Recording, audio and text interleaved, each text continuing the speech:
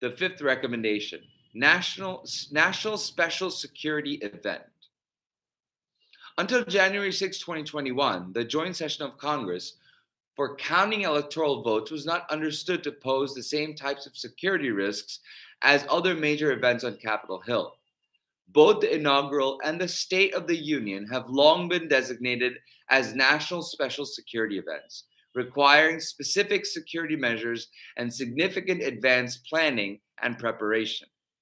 Given what occurred in 2021, Congress and the executive branch should work together to designate the joint session of Congress occurring on January 6th as a national special security event. That's fairly self-explanatory.